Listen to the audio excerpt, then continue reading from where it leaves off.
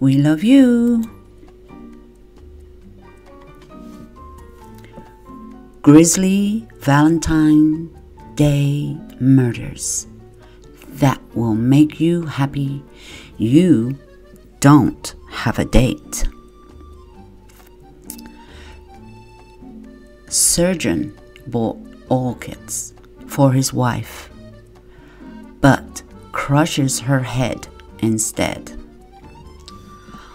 On Valentine's Day 2001, Dr. John Hamilton ordered an inexpensive bouquet of flowers for his wife, Susan, but she would never live to see them. Coming home between surgeries, he allegedly found his wife dead in a pool of her own blood.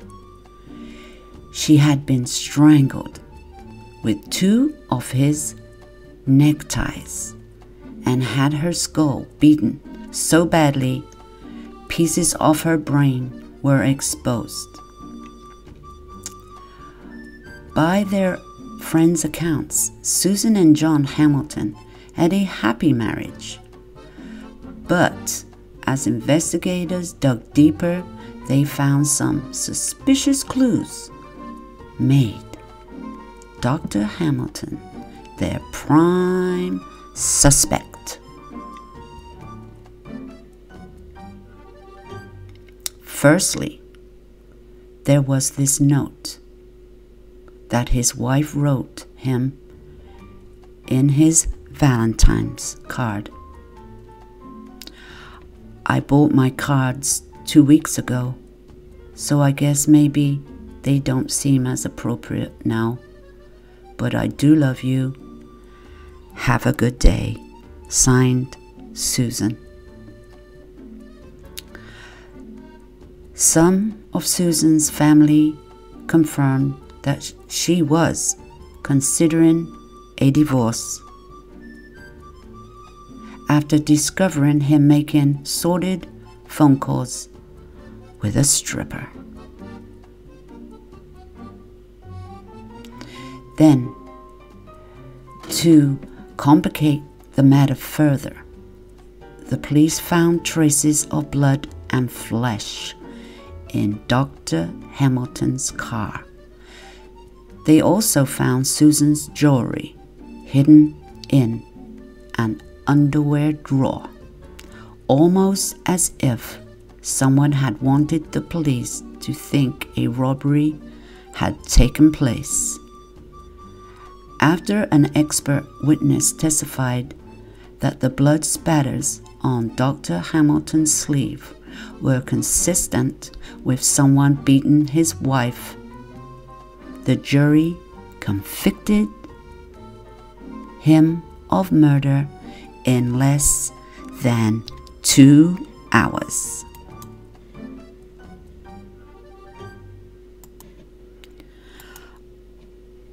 Olympic athlete Oscar Pistorius shoots girlfriend through bathroom door. Oscar Pistorius rose to worldwide fame after his victory in the 2004 Paralympics. After Valentine's Day 2013, however, he became known for something very different: the savage murder of Riva Steenkamp. While Pistorius admits that he fired the gun that killed his lover, Riva, he denies it was murder.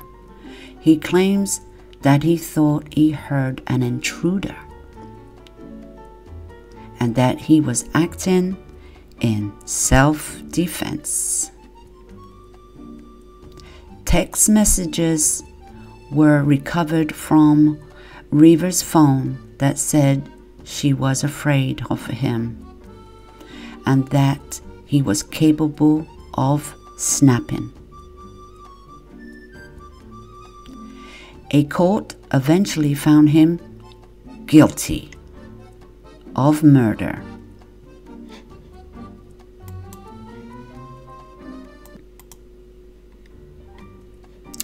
Baptist ministry sends wife to God.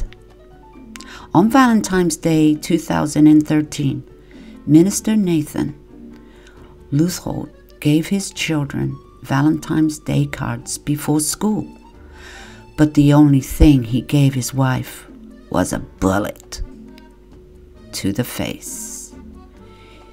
It took a jury only 90 minutes to find him guilty of murdering his wife Denise.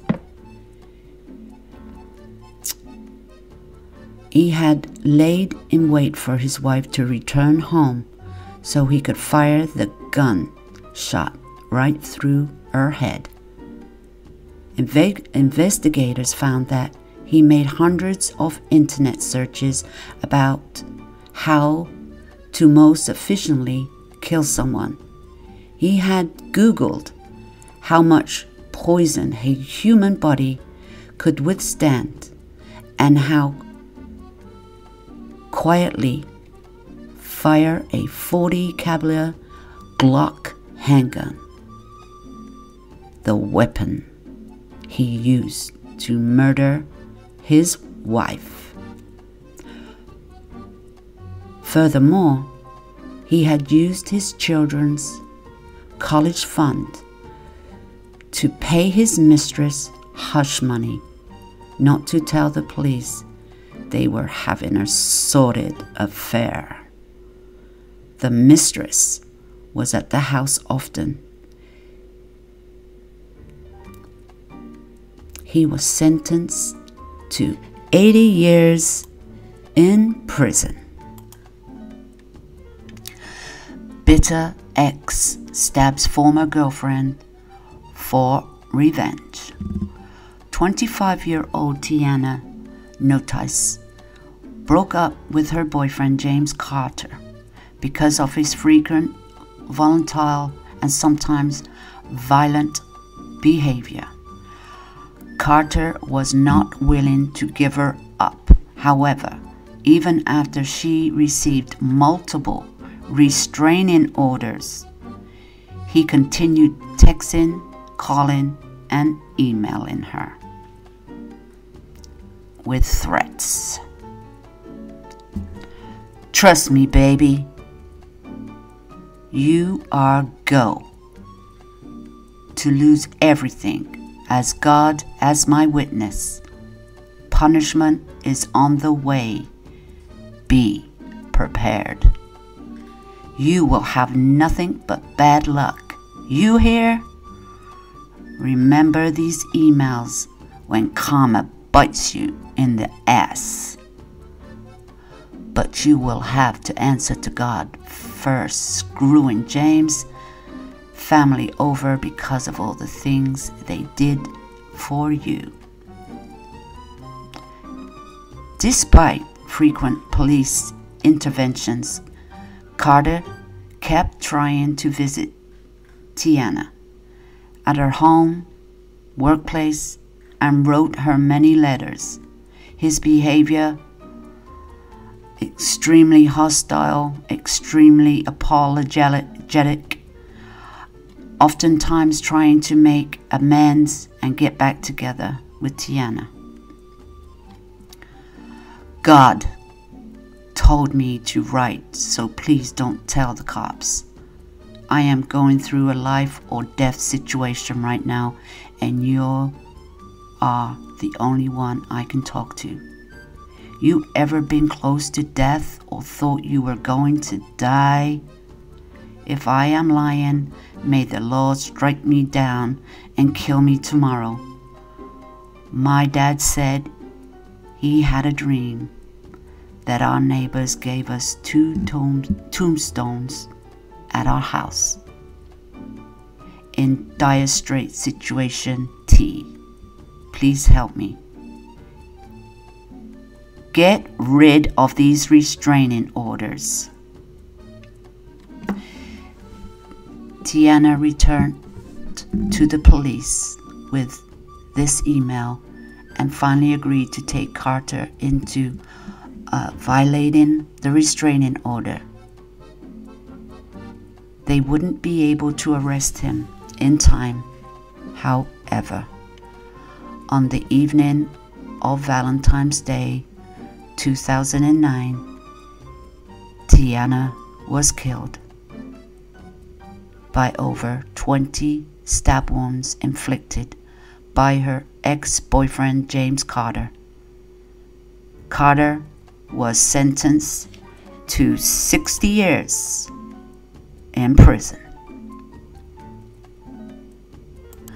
So guys, watch out for your next date.